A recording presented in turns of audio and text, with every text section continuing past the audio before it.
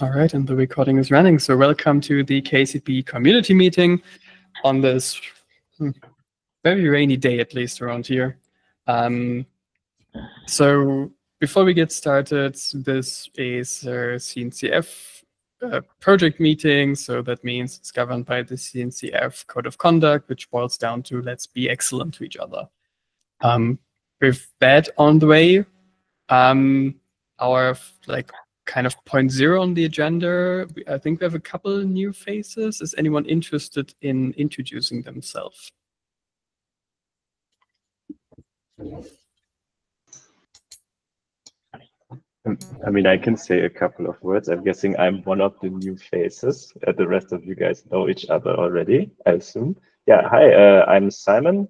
I'm interested in working with KCP, or I have been working with KCP. I should point out I also work with Marvin and Sebastian at QRmatic. Yeah, and hopefully I also will be contributing a bit to KCP in the coming months. So happy to be here and see what's going on, what's the latest news in KCP. Thanks for having me. All right, great. Thank you very much, Simon. Robert, you want to choose? So Andre, who just joined the meeting, and we are joining from Clyso, and I think as a part of SAP project to contribute to KCP.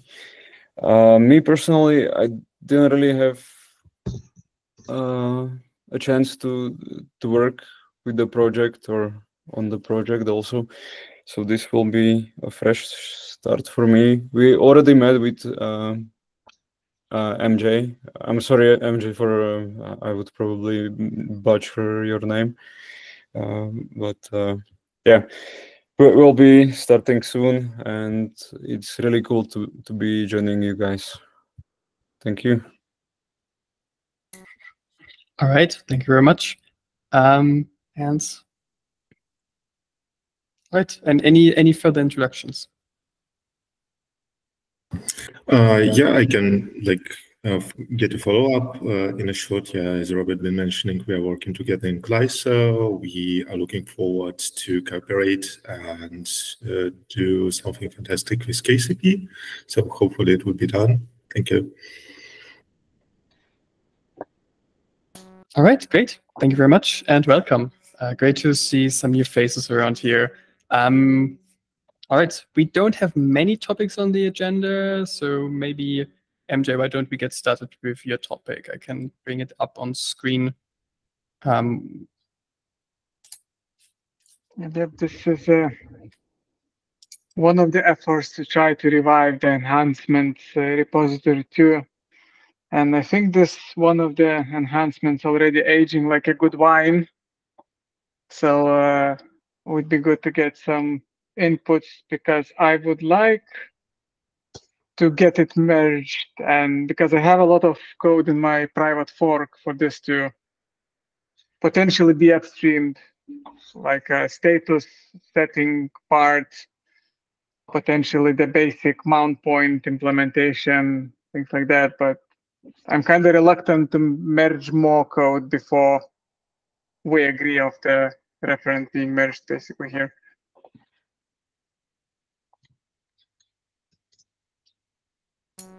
All right, that makes total sense to me. I also wanted to take another look and I forgot. Sorry about that. So I'll also I'll add it to my. Let's see, it's even saying here. Yep. So I'll take a look. Just don't look when you press this button. Come again? Assigning self-review. Just don't look when you asked for this. So it's aged like a good wine. Yeah, it's been a while. It's been a while. Ah, I see. All right. I think if anyone else is interested in mounts, this is, I think, the document to read about it. And then I think it makes sense to review this soon, hopefully this time really. And then, move on with it, because yeah, it seems to be a very valuable tool in the toolbox when you want to use KCP. Okay, I think that's already it from the topic. I have Yes. one. First of all, I have one topic. I mean, when you celebrate new release from KCP, hooray! I think MJ, you released, or? Yep. Published document this morning, released yesterday, which is, I would say, as we discussed this in a chat already, the rebase was so smooth. We were sitting and thinking, what's wrong? I only realized one small thing. If you go to GitHub, currently the release candidate is on top and not the. No. Can you go to releases? Yeah, I noticed that. It's a good one. I don't know why, because it's in draft status. But the latest one is a below one.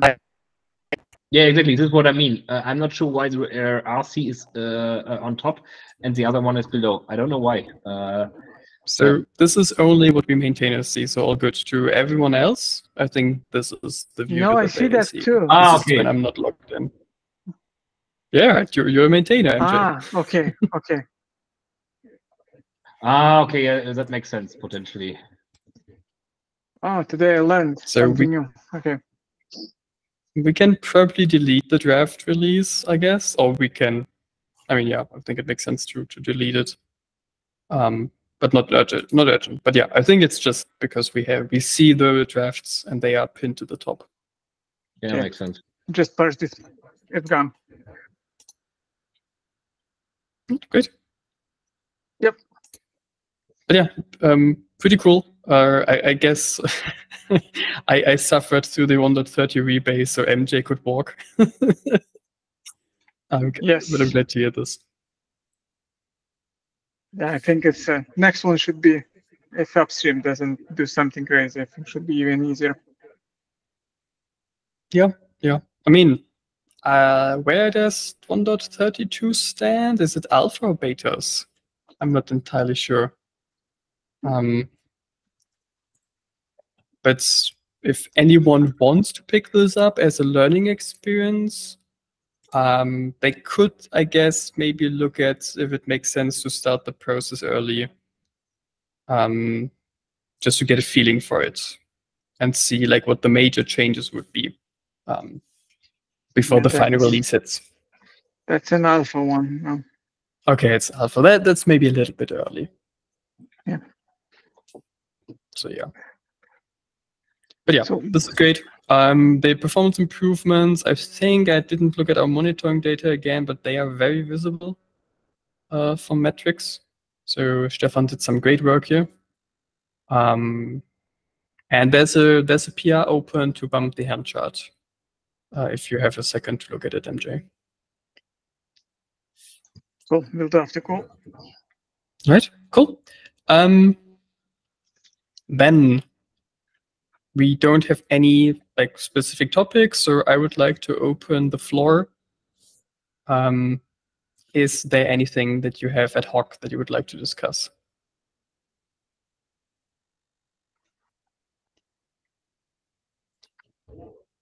Yeah, MJ.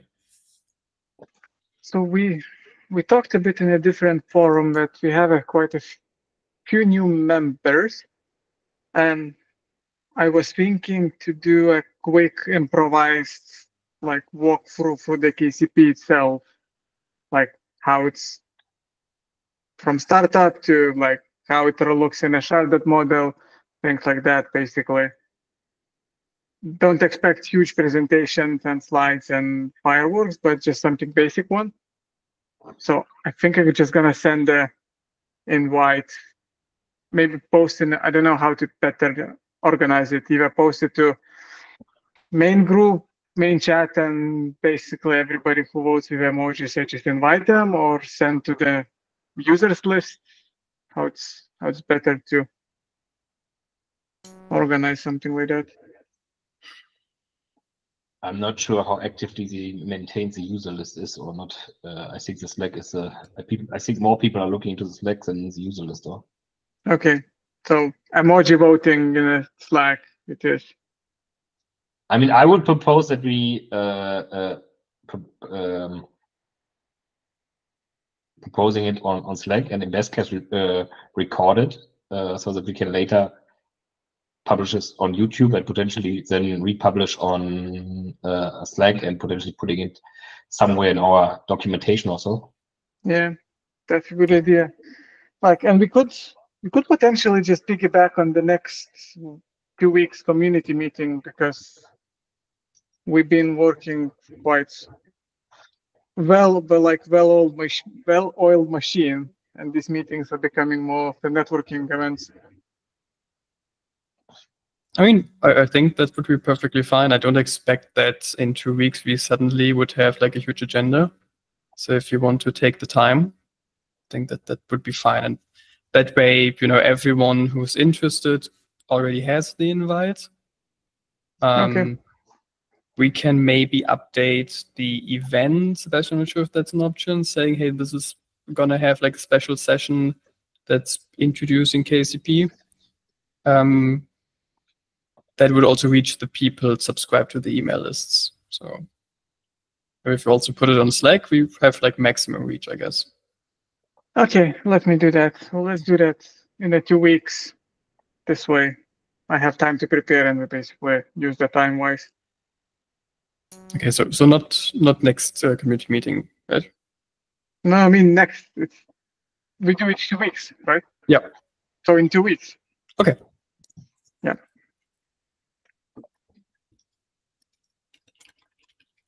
Yeah, I think that's a great idea. Anything to add there? No, let's just take it offline and take it from there. Right, great. Then thank you for doing this, MJ. I think it kind of fits into what I've been thinking about, so I can just add it. I think it would be maybe nice to write a blog post as well. So basically, okay, using KCP in 2024, because I think a lot of the material out there is still like there were some blog posts like a couple of years back, right, about KCP, and these are still the things that you find when you look for KCP, and they focus a lot on TMC. So maybe it would be nice to produce some more like other introduction material that kind of reflects better of where KCP stands these days. So I think maybe, MJ, after your session, maybe it makes sense that, I don't know, I review that and see if like we can maybe translate some of that into a blog post. Yeah, well. it sounds good, to be honest. I was thinking about similar ideas. Like it's in general, the control planes topic is very poorly distributed and documented. I mean, quick question, but currently we only have really one longer blog post, or at least on the website, or do I miss something? No, that's true. We don't have that many blog posts. I would also, this is a good point, we can also add this here. I would like to continue the tradition of having a program for KubeCons. So I think I would need to draft that for Salt Lake City, and I guess soon, because it's not that long until Salt Lake City. A month, literally month. So it makes sense to put that out as soon as possible. So I can write that if anyone else is up for it. I don't mind either. It's not a long blog post. It's just a list of what's going on, basically. Now, if you kick off some like Google Doc for that KCP in 2024, if you share it, we could start putting some ideas to which might help to draft the presentation too for the next community one. Yep, I think that makes sense. Okay, there was something else on my mind, but I think it just slipped it. Yeah, generic control planes. Since generic control planes aren't necessarily a KCP topic, it might also be interesting to approach Zig. I think it's Zig Docs that's responsible for the Kubernetes block, and maybe write something there in cooperation with them. Just talk about generic control planes, why they're useful, how they are implemented now. Since that's not a KCP topic, it's a Kubernetes topic, kind of. That would be an idea, maybe. Yeah.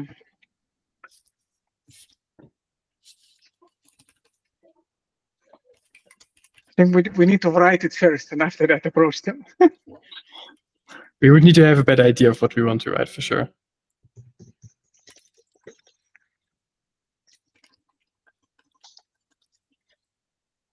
Okay. Lots of blog posts.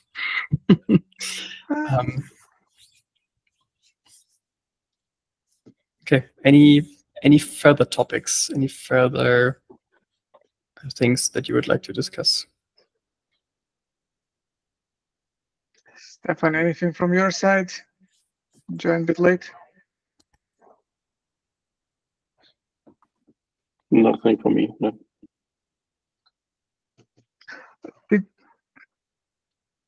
We had a conversation, I think, a few weeks ago, that now the generic control plane is merged.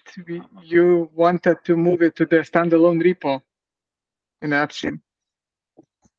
It's like ta.io/generic control plane or something like that. Yeah, there's in this cap about generic control plane, we promise a staging repository, so we have to start a conversation there. So this will be a big move, not one move, many moves of packages, renames.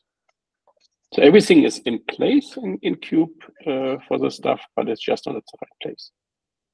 Do you think we kind of did it in place basically without producing too much noise. Is it worth trying to get it now, or wait until Salt Lake City face-to-face and try to agree with stakeholders? I mean, we could start a conversation by starting a doc, basically proposing something. That's maybe what we can do anytime. And doing the work, doing the work really, like the movements. Greece is, I think, beginning of November before KubeCon, so it would have to be done there, and I don't have the time, I think, until then. Yeah, but do you think we need a document for that? Like I would start with a simple Google Doc. Just list the package names or the structure we want. Get feedback through the SIG. And we can update the cap if we want after having consensus. I wouldn't do it in the cap. I have to in the beginning. So if you have time and opinions, and I bet you have, just try it. Like write something down. Yeah, I might. Like there is still a bit of, there is a lot of limitations on that side, on the like aggregator server and everything. Basically, generic control plane is now single flavor control plane. But I think that's maybe enough for the staging repository. We don't need to have this full-fledged Lego building blocks. Yeah. There's always more work we can do, of course, to make it more flexible, but we can start the move, at least the discussion now. Yeah. And it gives more visibility when we do that. It's noise for people who have to change their imports, but it's also visibility. Okay, I can try to look into that because I've been moving code around in that my staging repos. Cool. So we'll take that on to kick off some skeleton. All right. Do we have any other topic?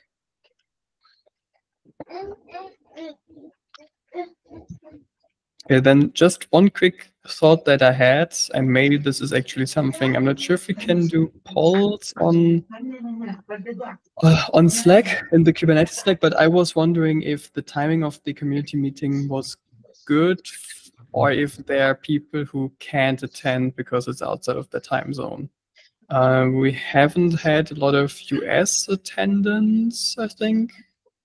So I wonder if maybe thinking about a new time slot makes sense for maybe people, for example, from India, for which this is, I think, a little late. I'm not sure. I'll maybe check if we can do polls, if there's people out there who would like to attend, but they simply can't.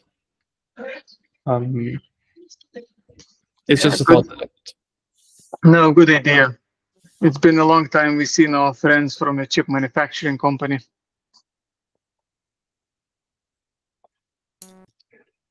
So, yeah. Maybe kick it off something with emoji voting, yay, no yay. And if a lot of people says, yeah, we would like to join, it's inconvenient, we can find a new time slot. Yep. All right. I'll see. Wait, let me write this down.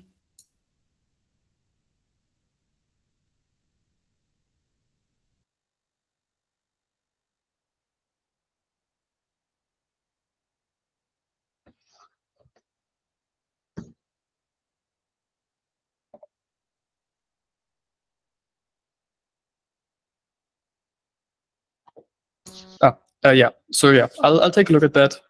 Let's see if anything comes out of it, and then we'll see. Okay. Any further topics?